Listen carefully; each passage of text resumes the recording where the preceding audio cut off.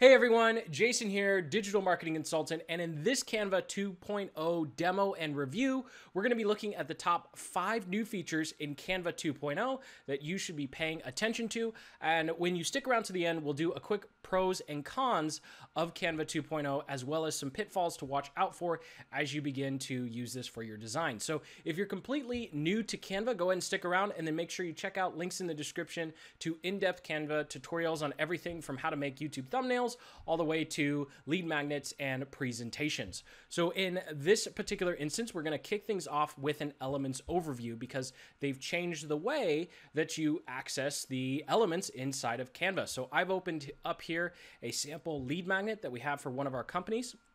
And so you'll see you still have all of your usual template options.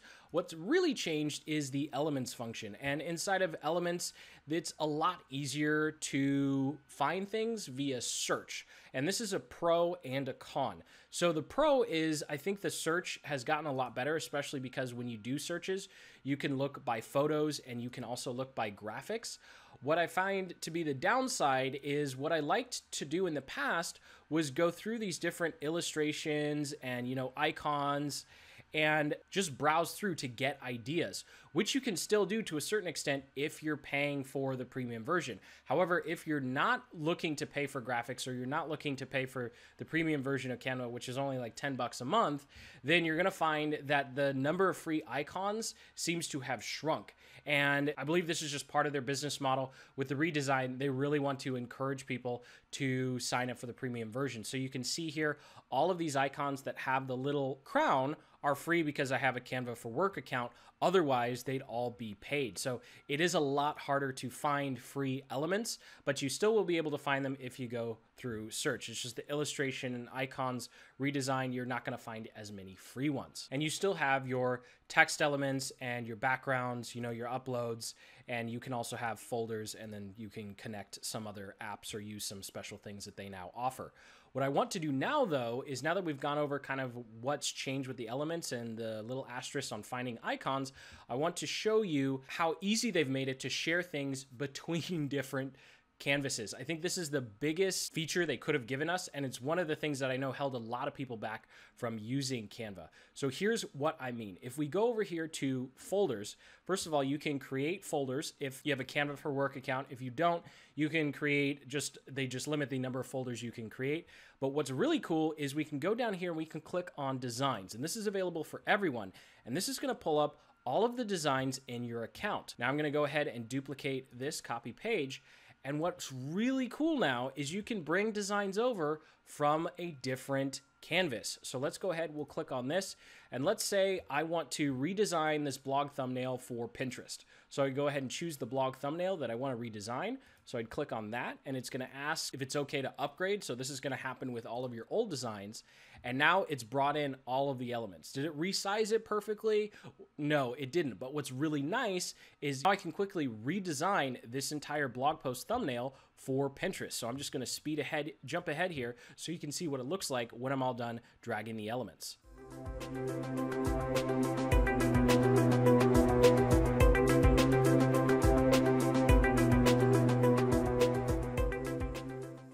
And done. So obviously not the best design, but as you can see, it's a lot faster to kind of change things for different platforms, especially when you can just bring in designs from a different platform and quickly, or from your blog, and quickly redo them. So now what I want to show you is if I wanted to share this over on Pinterest, which is what this design is for. And this is another cool feature that they've added, and this is the ability to share and schedule posts. So this isn't something that's going to replace your QuickSprout or Hootsuite if you're a really heavy user of something. Buffer's another big one. But what we can do here is, instead of clicking on download, we can come up here and you can see that we could share this directly to a variety of platforms, or like to LinkedIn, I think LinkedIn, Pinterest, Twitter, Facebook, or we can go ahead and click schedule. So I'm going to click schedule and then select which page I want to schedule. And this is going to be page 2, the one we just made. So I'm going to go ahead and click done. I'm going to click schedule, and we'll go into the scheduling calendar here in a sec so you can see how it works out. It's going to prepare the design and automatically load us up in the scheduling side of Canva. Now, one of the kind of annoying things is it's actually really, really hard to navigate to this. I've found that the easiest way to navigate here is to try and schedule a post and then save this particular page as a favorite so it's easy to come back to. So here I could go ahead and add my caption and then go ahead and select which platform. So I could do Facebook, LinkedIn, Pinterest. I could do all of them at once. For this instance, I'm just going to select Pinterest. What's awesome is it's pulling in my boards, which is something not all schedulers do. So I could say this goes under Sales Funnels Tools. I can go ahead and enter my URL here if I want a URL to be shared with this pin. And then I can go ahead and click Add to Queue, or I could say Post Now. So I'm going to say Schedule, and I'm going to say I want it to go out on the 16th at 11:15 at night for some strange reason. And then I'm going to go ahead and click Done. And I'm going to schedule it. It's going to prepare it. Post successful. Let's edit the post schedule so we can take a look at this. So what I did with this particular instance is I told Canva exactly when I wanted it to be posted. What you can do is create a queue. So here, as you create images in Canva, you can just say add to the queue, and then it will automatically drop in that image to be next in line, whatever schedule you set here. So if you want to be posting, let's say we don't want to post on Friday or Saturday because nobody's really looking, and maybe we don't want to post in the middle of the day except on Thursday for some reason. So if we create a bunch of designs on Saturday and we add them to the queue, they'll be scheduled in this particular order and they'll be posted at these times. And you can do this for all of the platforms that you connect to Canva. So it's pretty cool. So I'll go ahead and X out here so we can see our calendar for Pinterest. We see the post we just did. Maybe I don't want to do it anymore. So I can go ahead and click Edit Post. Post now, make any changes I need. Or in this particular instance, because I don't want to actually post it, I'm going to go ahead and click Delete. And you have a content calendar for all of your platforms, and all you have to do is click between them up here. And so that, I think, is the second coolest thing with Canva. The first one being able to pull in images and designs from other canvases. And then this scheduling tool is absolutely amazing. I think it can definitely replace a lot of paid versions of what people have been using. So now I want to quickly go over a feature that's not exactly new to 2.0, but it's something that I found a lot of people didn't realize you could do. And that is you can actually present a presentation right from inside Canva. And it's fast enough where I've actually been able to present, sales pitches and not have any lag problems over Zoom. I'm not sure how it would work with Skype or Google Hangouts, but I know from personal experience using it with Zoom has been great. So all we have to do, I've just loaded up a bunch of blank templates here from the present, and then all you have to do is go ahead and click present and then select your options in terms of how you want the slides to load. I'm just going to do preview here because this has some paid elements. It's cutting off because I'm doing this on a widescreen. But now you can see you can do an entire presentation from right inside Canva. You don't have to download it into a PDF. You don't have to try and download it as a PNG and put it inside of a PowerPoint anymore. You can just directly present from Canva. So I'm going to go ahead and X that out. So not a new feature, but one that's really cool that I found a lot of people didn't know about.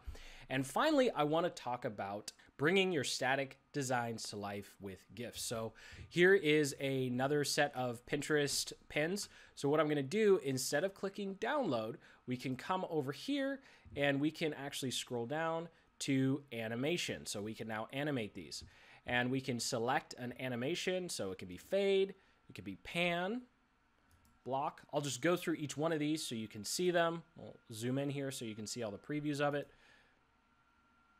Slide, and then of course simple, and this you can choose medium, fast, or slow. The only downside of this feature is it automatically pulls in all of the pages. So if you just want an animation of 1 or 2 pages, you're going to have to duplicate your design and then delete the pages you don't want and then download the animation. And for file formats, you have MP4 and then the standard format. So that does it for the 5 awesome features. I know one of them was one that isn't necessarily new, but hopefully you learned something out of this and can see the possibilities of what you can do with Canva. So now what I want to do is go over 3 pros of 2.0 and 3 cons of 2.0. The first pro is the graphic search function. I know I talked about this a little bit in the beginning, but being able to search, even if you're not paying for Canva for work, it's a lot easier to find graphics when you know what you are looking for. The second big pro is being able to pull in other designs. With just a click, you can bring in elements and designs that you've worked so hard on into a new canvas. So things are no longer trapped inside of that one design. And I know that's been a big drawback for a lot of people. And it's actually why I originally left Canva for a while, because I got so tired of having to redo my designs over and over again every time I hit that 30 page limit inside of my designs. And the final one is just they actually listen to feedback, which is nice. Like, this new update shows that they have actually listened to people and their complaints with Canva 2.0. So now for the downsides. The very biggest downside for me has been speed. Using Canva 2.0 with a connection speed of 60 MIPS, I've actually had some issues with how fast the designs load, something I didn't have a problem with in the past. Using 150, I'm just fine. Everything loads quickly, and I would hope it would.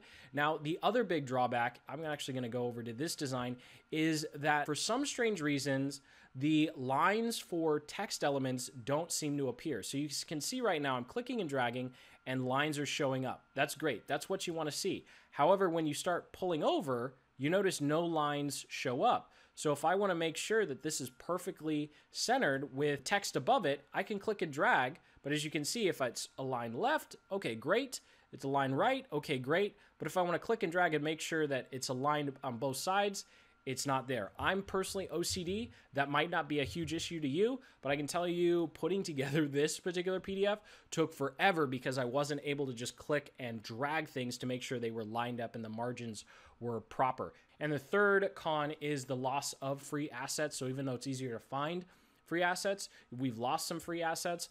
Also, they used to have a collection of elements like this where you could click and drag an image inside. All of those elements have seemed to have disappeared, and when I try and upgrade them to the new version, they don't work. So now I'm stuck when I create product images like this. I can no longer just click and drag images into the laptop or into the phone. I have to manually size things, which is really hard when the grid lines aren't showing up properly, as I just showed you. And even though we're a little heavy on the cons here, the final con is that there are still some problems with outages. Just the last week, I needed to change one word in a design for a client, and they wanted it done within 20 minutes, and it should have, something that should have taken just 3 minutes to do wound up taking 24 hours because for whatever reason, the design would not allow me to save and download it. So this is just a hazard of using an online service like Canva, but 9.9 out of 10 times, you're definitely not going to have that problem. So thank you so much for watching. I hope you found this video informative and actionable. If you got some value out of it, go ahead and hit that like button and subscribe for more Canva tutorials and demos and walkthroughs like this one, as well as in-depth tutorials on how to be successful marketing yourself and your business online. So make sure you check out the links in the description to other Canva tutorials. I've done tutorials on pretty much everything under the sun that you could ever want to do with Canva, as well as a comprehensive overview that goes through even more in depth of everything you can do in Canva. That'll be the first video link in the description below the timestamp table of content. So until the next video, keep building the business you love.